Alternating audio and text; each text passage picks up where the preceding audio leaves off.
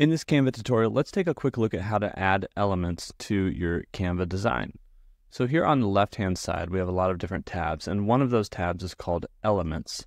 If we click on Elements, we can see a lot of different elements that we can add. Anything from shapes to graphics to photos and even videos and audio samples. If we click up here, we can search elements, and you can see that there's different categories here, and these are all the different categories of elements that we have. So for instance, if you wanted to add an element like a star, we could type in the word star and press the return key or enter.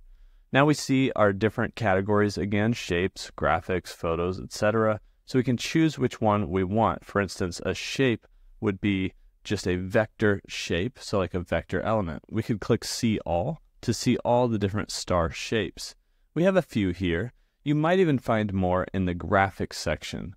So up here we have the categories again, and you could just click over to graphics, and we're going to see all the star graphics. Some of these can be vector elements, and some of them are bitmap or photo elements. I like this star right here. I'm going to just click and drag this element out here into my design. And now I can then scale it up and down pretty easily. And if it is a vector element, you'll notice element properties up here. So for instance, I could edit the color of this by using any of these photo colors or default colors, or if I wanted to keep it as black and white, I could just leave it as is.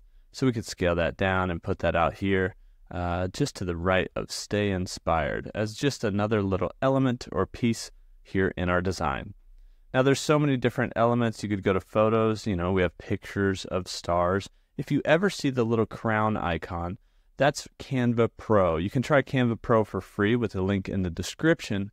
But Canva Pro gives you access to tens of thousands of elements, everything from graphics to photos to videos, shapes, etc., all copyright free if you have that Canva Pro subscription. But you can also come through here and find little elements that are not Canva Pro required. So these are free elements, but the Canva Pro ones will have that little crown next to them. You'll notice a lot of them throughout here, so there's a lot of elements that you can use for free, but there's also a ton more that you can use with Canva Pro. And that's how you can add elements to your design here in Canva.